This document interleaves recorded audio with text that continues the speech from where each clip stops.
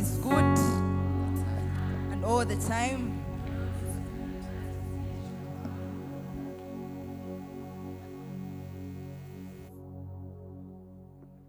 The Lord is good, and all the time. Guys, there is no energy.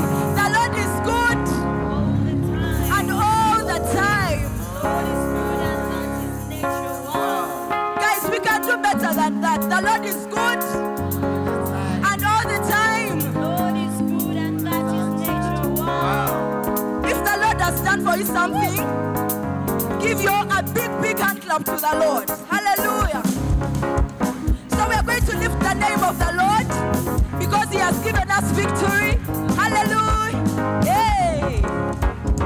He has given me victory. Lift him higher, higher. Let's first, guys, wait. Friends, praise the Lord. The Lord has done so many things, not so. Some of us are lifting him like this. You can't lift God like this. You have to lift him high. Praise the Lord. So we are going to repeat that one more time. Let's go a bit higher. One more time with a lot of thanksgiving because the Lord has been good. Praise the Lord. He has given me victory. I will lift him higher. Let's lift our hearts to the Lord. Yes. He has given me victory. Lift him higher, higher. He has given me victory. Lift him higher, higher. My Lord has given me joy. Lift him higher, higher. Higher, higher, higher. He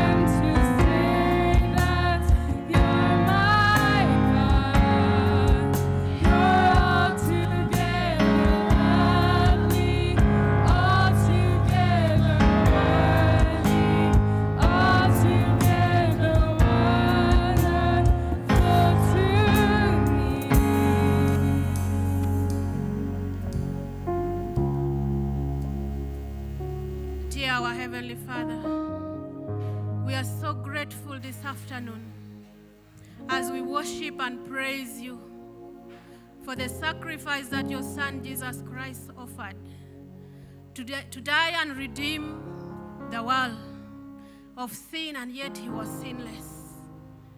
What a great love that you love the world, and you gave your only one Son to die for us. Lord, what can we give back to you apart from giving you our worship and praises and offering ourselves to do your service and to love others as you have loved us? Lord, because we live in this sinful world, it is not an easy thing to do. But we know, since you have given us the Holy Spirit to guide us in our walks, that, Lord, you will always call us back to you through the Holy Spirit. The Spirit will always convict us to always do what is right. Lord, as we come this afternoon to draw from you the words of wisdom that is written in your word, Father, we pray that you accept us, cleanse us. If there's any uncleanness in us that blocks us from hearing you and blocks your word from coming forth to us, Lord, I pray that you cleanse us this afternoon. Father, I pray for our colleagues and our friends who are not here, that, Lord, you will minister to them. Wherever they are, your Spirit will convict them, Lord, to always know you as Lord and Savior, and to fellowship, as your word tells us in Hebrew chapter 10, verse 25, that we should not neglect coming together to fellowship, because we stir up one another in love. We thank you, Lord, because we know you're here, and all this we have prayed, believing you have heard, through your Son, Jesus Christ, our Lord. May we continue in the words of the Lord's Prayer together. Our Father in heaven, hallowed be your name. Your kingdom come, your will be done on earth as it is in heaven. Give us today our daily food. Forgive us our sins, as we forgive those who sin against us. Lead us not into temptation, but deliver us from evil. For the kingdom, the power, and the glory are yours, now and forevermore. Amen. Still in the mood of prayers, let us sit and we receive intercession led to us by Madame Dorothy.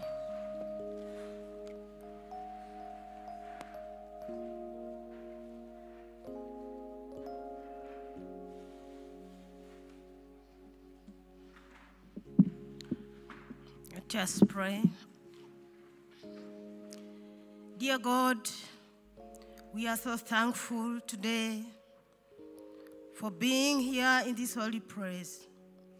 We express our gratitude for the abundance in our lives, in all aspects of life. We appreciate you, God, for the beauty of nature and the opportunities that you bring to us each new day. May we never take these blessings for granted. And may you always strive to share our abundance with those in need. Pardon us, O Lord, in our thoughts, in our word, and indeed, as we bring our requests before you. Divine Creator, we lift our hearts again in prayer before you, as we surrender the province of the Church of Uganda unto your hands. We pray, King of Glory, that you continue being with them, God. May your grace abound with every church, especially here in Thorncross Chapel, Jagwe. Filling each heart with love, compassion, and understanding. Bless the hands that serve, the voices that proclaim your word, and the hearts that open wide to welcome the weary and the lost. Let your will be done, O Lord. Most gracious and loving God, we put before you all the institutions of learning, most especially our own University UCU. We surrender to you, our dear Deputy Vice Chancellor, deans of all faculties, our lecturers, the students' body, and the support staff. Bless and preserve their lives. as they serve you in this great place. Protect this sacred place from harm, both physical and spiritual, in your infinite mercy, O Father.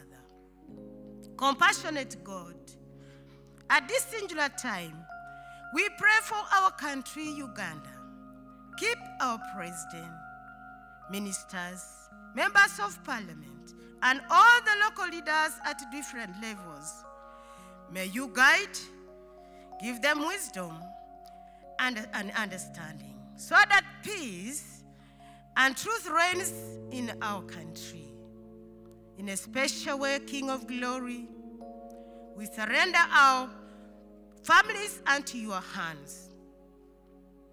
As we know, families are ordained by you, King of Glory, and all the gifts in our families and marriages come from you, specifically the children. Please, Lord, take care of all the couples and their children represented here today. We sincerely present the struggling couples before you, Lord, who have not yet gotten a blessing of children. Dear God, hear their prayer and answer them according to your own will. King of Glory, we surrender the sick unto your hands, and those, the grieved families who lost their dear ones. We put them before you, that those in hospitals, God, clinics, and even those whose conditions have worsened and are bedridden and being nursed in homes, reach them today, O God, not forgetting those who have made it here and they are not well. Heal them, Father, and let them not go back the way they came. Surely, Lord, we commit this community service unto your hands as we pray for the chaplaincy for the great works so far done and yet to be done. Use our preacher, the leader, and bless all the listeners, that everything shall be done according to your own will, through Jesus Christ our Lord.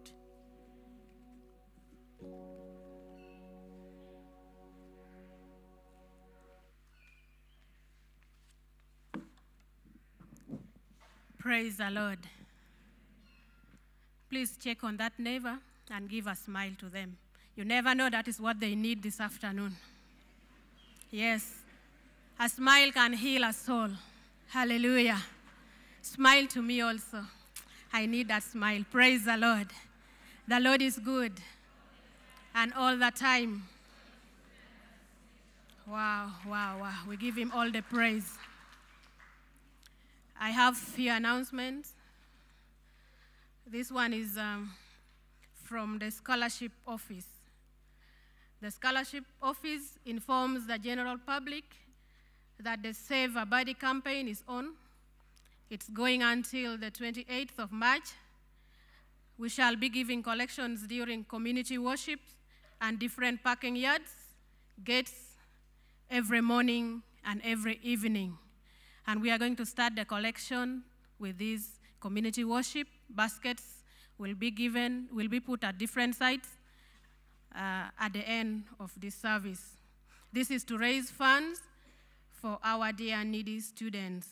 It's based on a simple ideology that if many people give a little, the little can become a lot. May the Lord bless us and provide for us as we give to save that body. Hallelujah. This Sunday, the 24th March, at 3 p.m., there will be a talk to Mama Pesh on the topic depression here in Nkoyoyo Hall. The guest speaker will be Dr. Sabrina Kitaka. Please be informed. Men of Papa's mentorship program invites all men for a seminar this Saturday, the 23rd, from 3 p.m. to 5 p.m. at Chaplin's Garden. The topic is life experience, pursuing purpose amid life setbacks, and the speaker will be Mr. Charles Mitty. One fellowship is on, one family fellowship is on, and we shall be having it tomorrow in the evening, beginning from 5:30 p.m.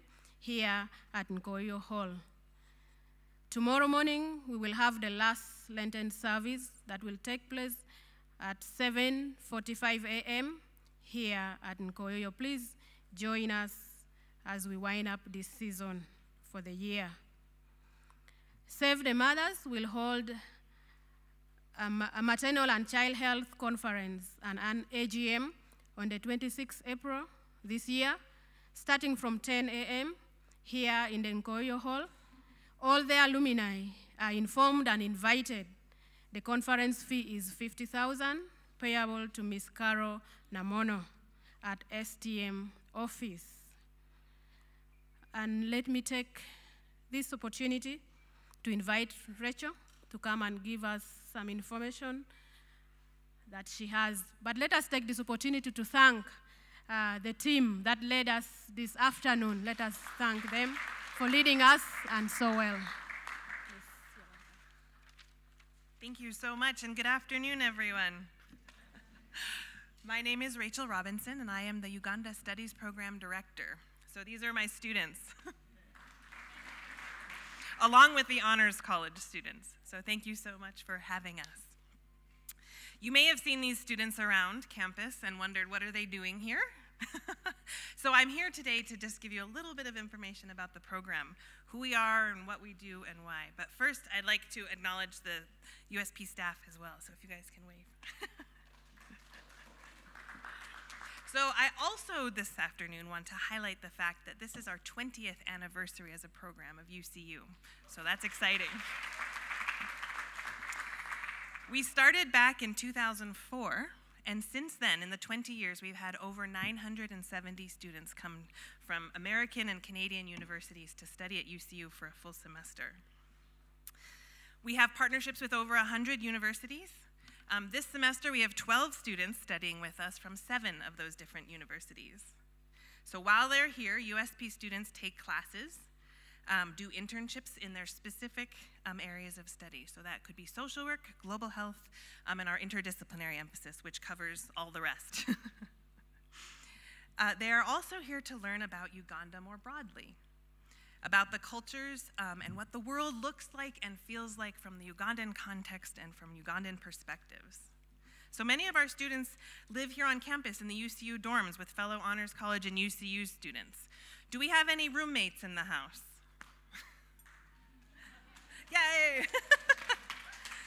So you all know the interesting experiment of learning to live together and share space and figure out how to navigate schedules and the lights and when they should be on and when we should be sleeping and those sorts of things. Other students choose to live with a Ugandan host family for the full semester here in Mukono. We also do a week of rural homestays mid-semester. We go to a community either in Kapchura or in Serere so that our students learn what it's like to live in the village for a week. During that week, you will find them digging in the gardens, hauling water on their heads, cooking over the fires, and learning what it means to live in the village. So it is through these relationships with roommates and classmates, with host parents and siblings, lecturers and practicum supervisors, that students really learn what it means to be in Uganda and what the world looks like from Uganda. And they are challenged to engage the world in thoughtful and creative ways. Students come away with a greater understanding of their own identities, deeper empathy for those around them, and a new lens through which to see God and the world. The openness and hospitality of our Ugandan partners has created space for profound learning and transformation to occur in every context, from the classroom to homestays to internships. And in the process of engaging with each other, us with you and you with us, we are all changed and expanded. So we are grateful to UCU for the leadership, their vision and care of this great institution, and for their support of the USP program.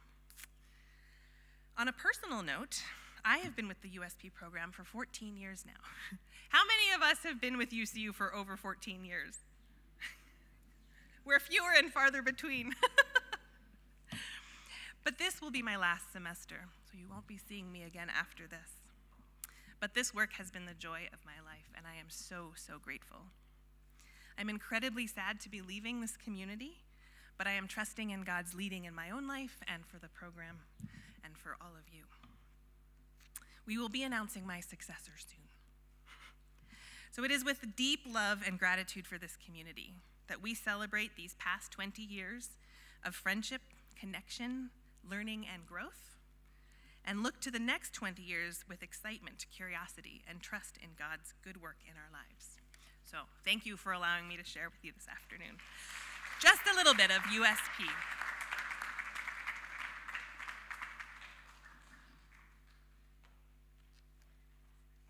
Thank you so much, Rachel, for the 14 years that you have worked here at Uganda Christian University. This afternoon, the one who will bring to us the Word of God is our Reverend Canon Paul Waswa Ssembiro.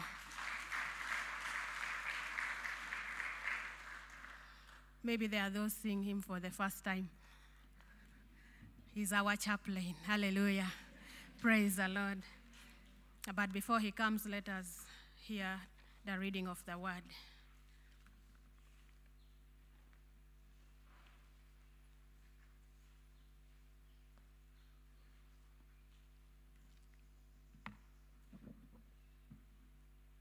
Our reading is from the Gospel of our Lord Jesus Christ according to St. Luke, chapter 18, beginning from verse 18. The Gospel of our Lord Jesus Christ according to Luke, chapter 18, beginning with verse 18. And a ruler asked him, "Good teacher, what shall I do to inherit eternal life?"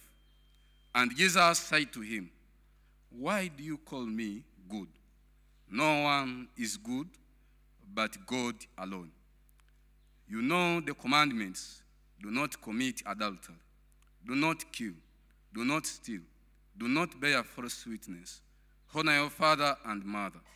And he said, "All these I have observed from my youth."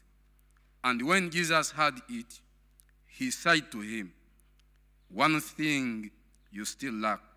Sell all that you have and distribute to the poor, and you will have treasure in heaven. And come, follow me." But when he heard this, he became sad, for he was very rich.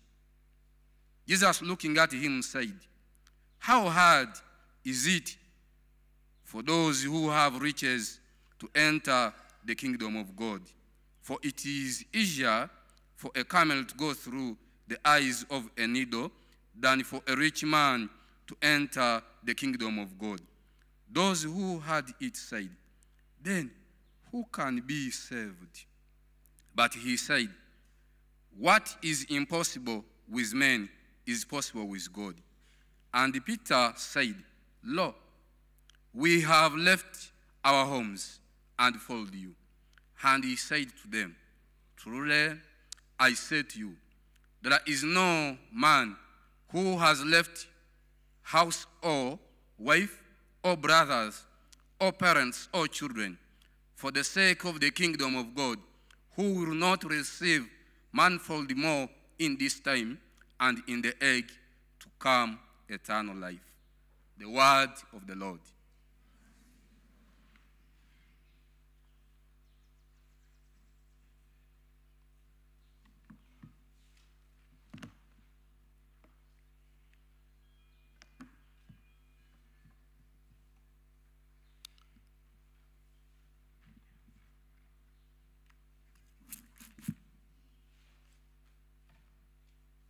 Let me invite you to bow with me for a word of prayer as we ask for God's help in engaging and understanding His word. Our blessed Heavenly Father, we honor you as we humble ourselves this afternoon. We come to your word knowing that it's like no other. It's inspired by your Spirit, and only your Spirit can teach us your word. Come, Holy Spirit. Breathe upon the preaching of your word. Breathe upon this gathering. Lord, help us pay attention to your word, to your voice. Help me as I proclaim it, that I will speak as guided by you, to the end that together we'll be built up in Christ and continue to be the witnesses you have called us to be. This we ask in Jesus' name. Amen. Good afternoon, ladies and gentlemen. It is a joy for me to be here and share with you in God's word. Thank you for choosing to come and be with us.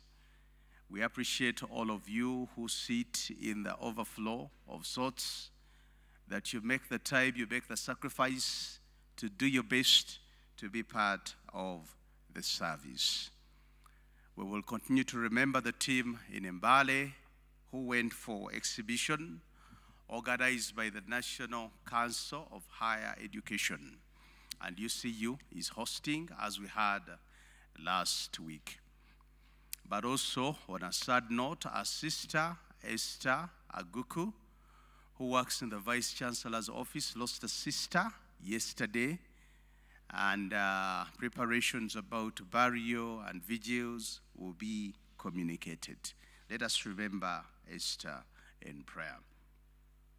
Our theme this afternoon is taken from our passage, and it's leaving everything for the sake of the kingdom of God. Leaving everything for the sake of the kingdom of God. To begin, we need to appreciate the idea of the kingdom of God. In some of our cultures, we have kingdoms, and it's easy to relate the idea of the kingdom of God to the kingdoms of Uganda, like Buganda, Toro, Bunyoro, and others. But the kingdom of God has a special meaning in the scriptures. First, it's a kingdom not limited to geographical boundaries. It is wherever Jesus reigns in the lives of God's people. Wherever Jesus reigns in the lives of God's people, that's where the kingdom of God is. But also the idea of kingdom in this particular neighborhood of the passage we have read begins in chapter 17, verse 20, the coming of the kingdom. And Jesus says something very, very important about the kingdom that is in our midst. He says, the kingdom of God is not coming in ways that cannot be observed, nor will they say, look, here it is, or there.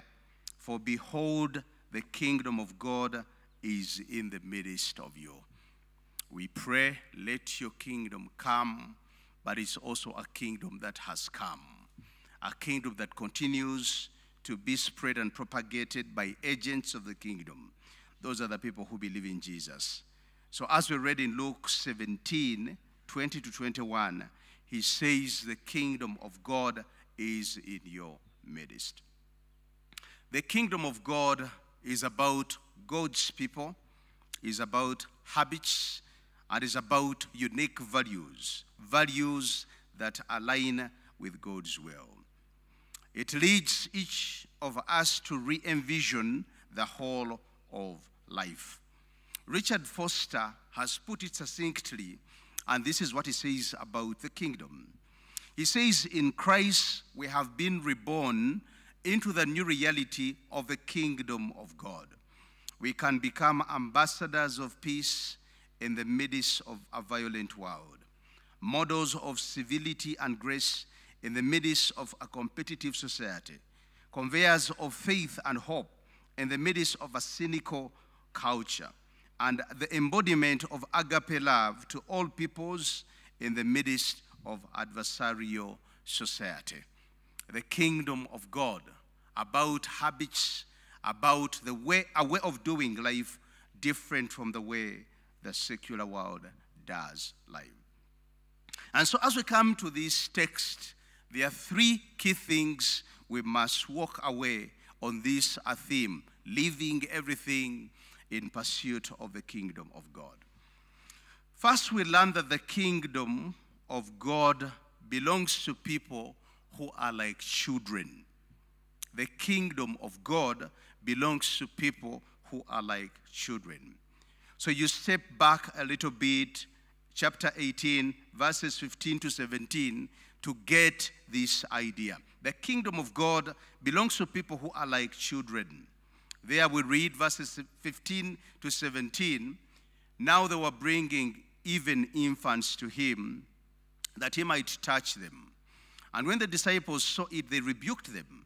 But Jesus called them to him, saying, let the children come to me, and do not hinder them, for to such belongs the kingdom of God.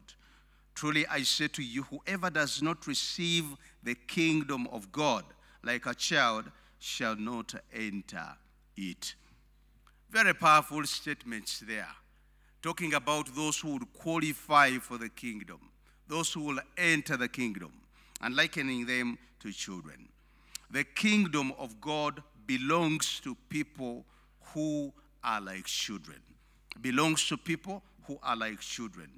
Only those who receive the kingdom like children enter the kingdom of God. And so you need to stop and think about yourself as a UCU student, as a member of staff, and compare yourself to a child with regard to the kingdom of God. Because the words that come from Jesus are truth, not just mere opinion, but truth. The words that come from him are truth.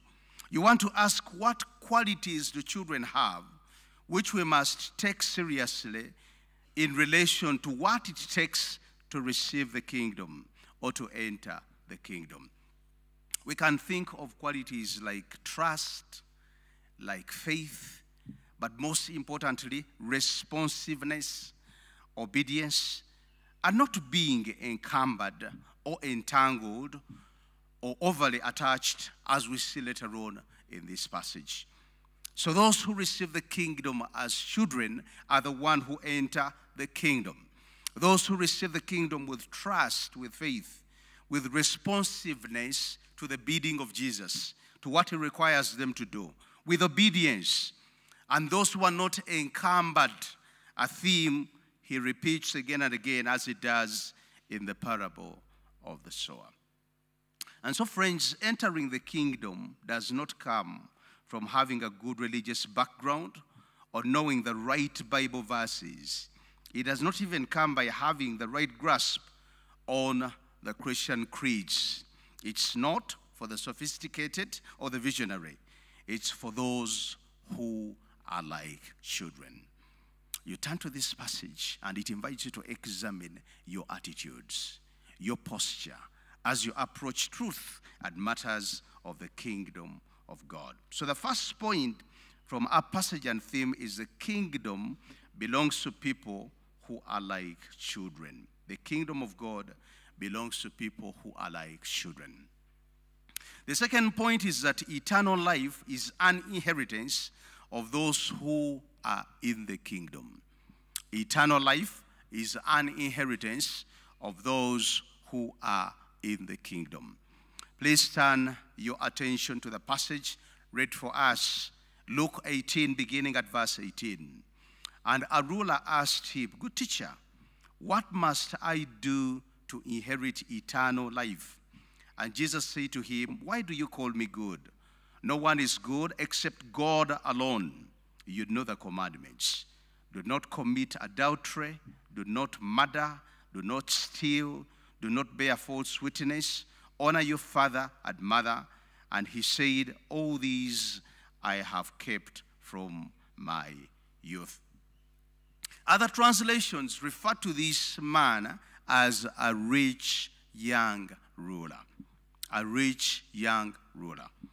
Possibly one belonging to the Sanhedrin, the Jewish ruling class of about 70 people in the day. So he's one of those. He comes to Jesus knowing that something is missing in his life. Something is missing in his Christian, no, not Christian, Jewish Christian, in his faith or spirituality. Something is missing. He wants to have eternal life, but it would seem from the passage that eternal life is eluding him. Might it be that there are many people, even at this service, who, if they were to be honest with themselves, they know something is missing. Something is missing. So we have a representative in the scriptures. If you're in that place where you feel like something is missing, we have a representative right here. And sometimes the people we envy might be those people who know something is missing.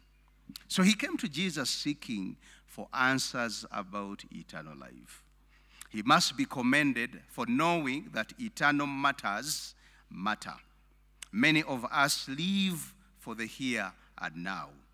Even among the Balokole, our faith is only applied for praying for our daily bread, for things that are temporal.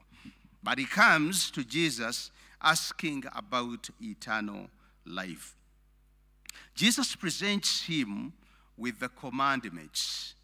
He presents him with the commandments. Please, as you read the scriptures, notice that Jesus does not recall the entire Decalogue, but just a few of the commandments. And when we look at the Decalogue, it has two parts. The part that invites us to love God and the part that invites us to love neighbor. And when Jesus chooses what to say to him, he chooses from the part that invites us to love our neighbors. Look at it and look at it very, very critically, because what Dr. Luke is communicating here is very, very important. You know the commandments, verse 20, do not commit adultery, do not murder, do not steal, do not bear false witness, honor your father and mother.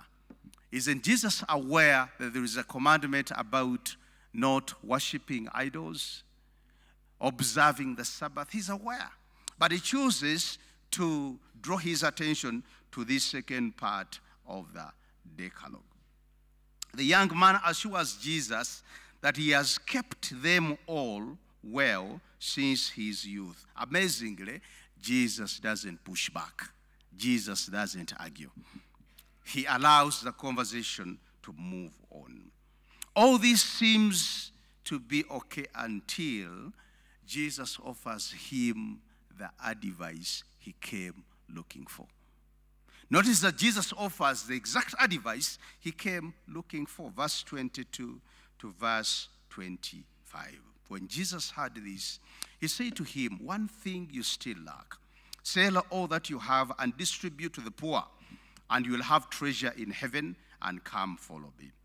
But when he heard these things, he became very sad, for he was extremely rich. Jesus, seeing that he had become sad, said, how difficult it is for those who have wealth to enter the kingdom of God. For it is easier for a camel to go through the eye of a needle than for a rich person to enter the kingdom of God. Many commentators I read about have argued that the idea of sell everything and give to the poor was given, the instruction was given only to this man in the scriptures, not to all of us. Conveniently, that's how they argue, that this instruction was only given to this man. Whatever it might be, there are important truths the master Jesus is communicating. He's saying that attachment to worldly wealth can become an idol, something that stands in the way of entering the kingdom of God. He's saying that neglect of the poor, not loving your neighbor as you love yourself, and thereby meeting their needs, shows that actually you are not keeping the commandments.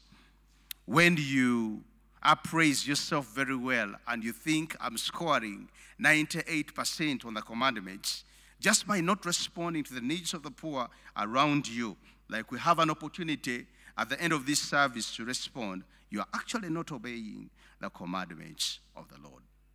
But more pointedly, there are 4 things I want to highlight under this second main point. Number 1, Jesus does not beg this man to stay. Jesus does not beg this man to stay. Matthew 19:22, this is how it renders the whole episode. He says in Matthew, when the young man heard this, he went away sorrowful, for he had great possessions. Jesus, even as a loving Savior who came to seek and save the lost, does not beg the man to stay. Friends, in the age of seeker-sensitive paradigms of the church, we need to learn from Jesus here. That in the ways of Jesus, he doesn't lower the standard because of winning someone. He upholds the standard. He doesn't lower the standard for any one of us so you can get into the kingdom. He doesn't lower the pass mark. He doesn't, go begging. Rich young ruler, it would be good for you to be part of my congregation. Not so with Jesus. Maxi Dunham has warned us church leaders, and he has said that some leaders seek to be all things to all persons until they forget who they are. Some leaders dilute the claims of the gospel and the demands of discipleship in order to attract more people. There is a danger of being so broad in what we publicly offer that we then find it impossible to cultivate the depth of commitment and spirituality that should characterize Christian community. Jesus does not beg this man to remain behind. Our hearts are moved when we see many of you departing from the faith. Many of you backsliding or compromising on your Christian values. But the standard of what it takes to enter the kingdom must never be lowered. Number 2, here Jesus is communicating to us that if we are to enter the kingdom of God, it will have to happen on Jesus' terms, not on our terms. If we are to enter the kingdom of God, it will have to happen on Jesus' terms, not our terms. And that is very, very sobering. And sometimes there are teachings that become very popular, and everybody is running to them. Everybody is joining these groups.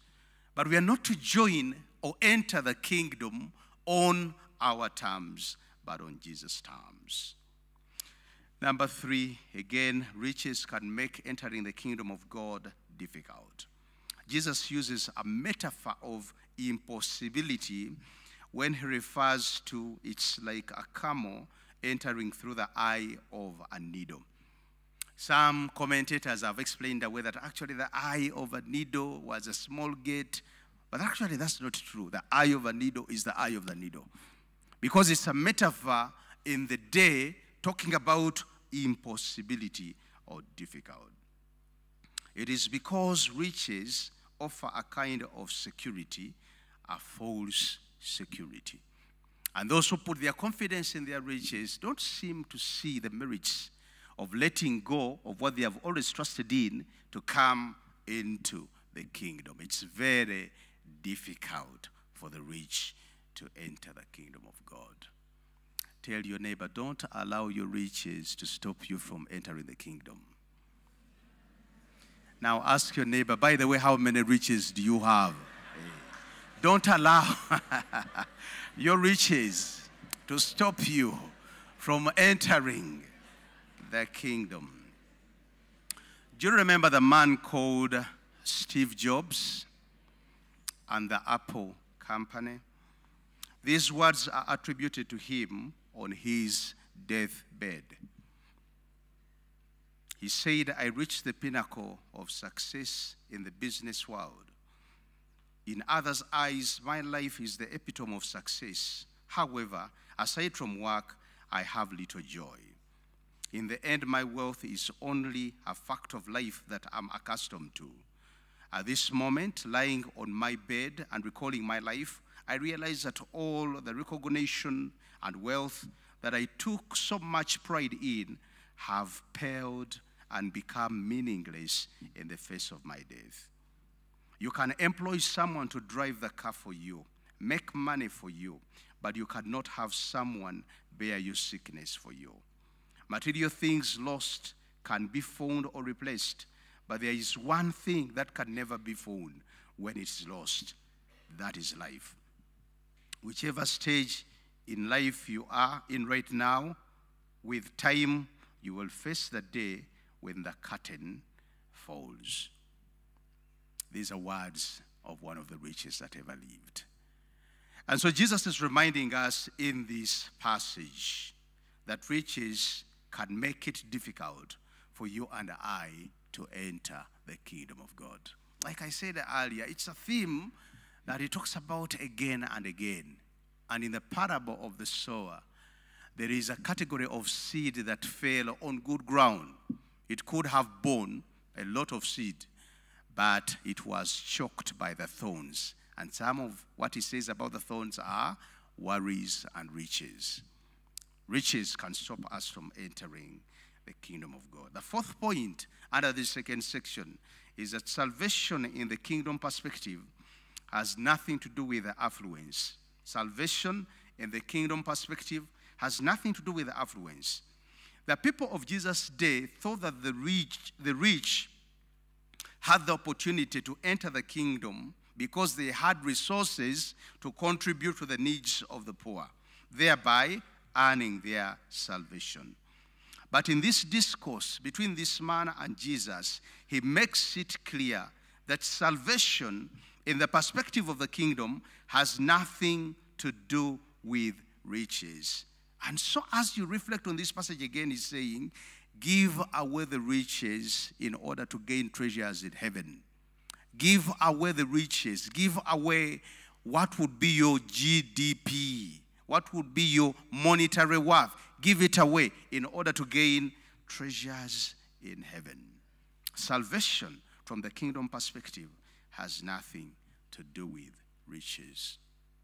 Let me close by looking at the third section, my third main point. And it's this, that there are rewards for leaving all things in pursuit of the kingdom. There are rewards for leaving all things in pursuit of the kingdom. Look at verses 28 to 30. After he says it's difficult for the rich to enter the kingdom of God, it's impossible for them to be saved. Verse 28, and Peter said, see, we have left our homes and followed you. Tufunira wa mukama. What will be in it for us? We have left our homes and followed you. And he said to them, truly I say to you, there is no one who has left house or wife or brothers or parents or children for the sake of the kingdom of God, who will not receive many times more in this time and in the age to come, eternal life. We note, brothers and sisters, that the text ends with a testimony of Peter and his friends, those who left everything. Contrast it with the rich young ruler who couldn't leave what he had. Very important message Dr. Luke is communicating. The text ends with those who left everything, in contrast with one who couldn't leave his wealth and give to the poor.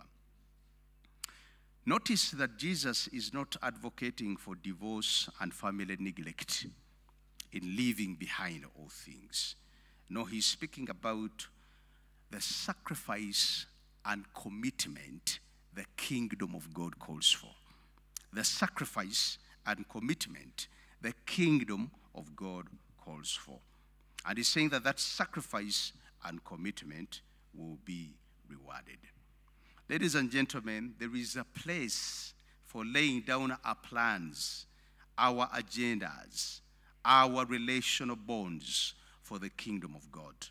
There is a place for laying down our plans and agendas and relational bonds for the kingdom of God. There is a place for even evaluating our bonds and asking the question, is the lordship of Jesus or the family that determines my course of life? Is it the lordship of Jesus or my family that determines my course of life? Is it the lordship of Jesus or my treasured relations that determine the course of my life? Many years ago, when I first resigned from Makerere University, probably it was about the second year after I resigned from Makerere, and I was pursuing what I felt God was calling me, full-time ministry. I met a young engineer. He's called Stanley. I'll not mention his other name in case, Stanley, you're watching me on the YouTube. But we met in Wandegear. I can remember the spot where we met in Wandegear before the lights were ever erected there. And he said to me, Ssembiro, I'm very disappointed with you, because I thought that you would be the kind of person who would rise to become the professors we studied with. I'm disappointed. I heard you have gone for ministry. What is this? He actually caught me off guard. I didn't have answers for him. But in his mind, the idea of being called by God to forsake all things was not part of the life agenda. And Jesus is speaking into this point here and promising reward for those who have left everything. And the application question is this, brothers and sisters: what have you left behind for the sake of the kingdom? What have you left behind for the sake of the kingdom? I want to thank my sister who prayed for our brothers and sisters who have left much behind. They have left their families, they have left their spouses, they have left their children, and many of them are here pursuing ministerial formation in obedience to what they sense God has called them to do.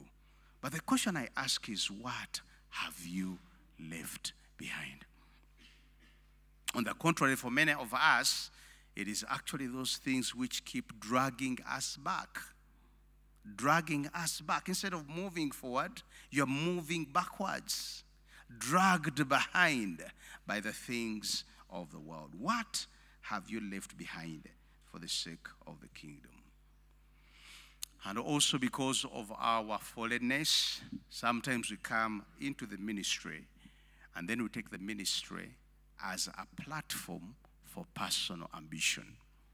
We take the ministry as a platform for personal ambition.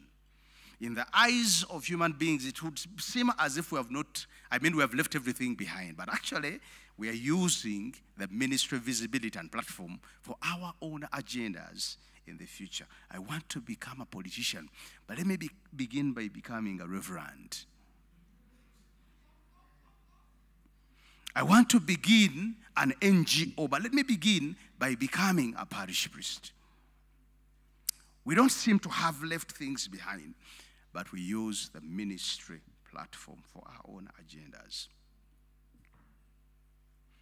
Please notice as I close that in the words of Jesus, the only leaving behind which is rewarded is the leaving behind for the sake of the kingdom. Not all kinds of leaving behind, but the leaving behind for the sake of the kingdom. Let us bow for a word of prayer. Let me invite you to close your eyes. Come, Holy Spirit. Come, Holy Spirit, and minister to us. Come, Holy Spirit, and open our eyes. Come, Holy Spirit, and show us the kingdom. The kingdom in our midst. Come, Holy Spirit, and open our ears to the voice of Jesus in the message of this passage. You invite us this afternoon to be like children. You invite us this afternoon to forsake all things, to detach from what we have, share with our neighbors, and store treasure in heaven. Blessed Lord, now I pray for each of us that bring us to that place where we can say with the apostles, Master, we have left everything for the sake of the kingdom. I pray for those who have responded to the call to ministerial formation, that Lord our God will continue to strengthen them. Sometimes these 2-3 years are very challenging, but strengthen them. I also pray for many who are following online and many under the sound of my voice who have been revisiting the call of God. Revisiting the call of God. Use your word, blessed Holy Spirit, to bring us into service of your kingdom. Thank you for hearing our prayer. This we ask in Jesus' name. Amen. Amen. God bless you.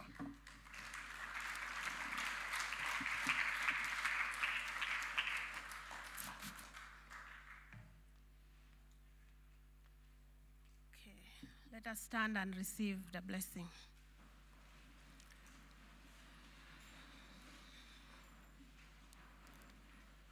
And now may the Lord bless you and watch over you. The Lord make his face shine upon you and be gracious to you. The Lord look kindly on you and give you peace. And the blessing and health of God Almighty, God the Father, the Son, and the Holy Spirit be with you and remain with you now and forevermore. Go in peace to love and serve the Lord. Go in. Amen. We shall give to that body. There is a basket over there.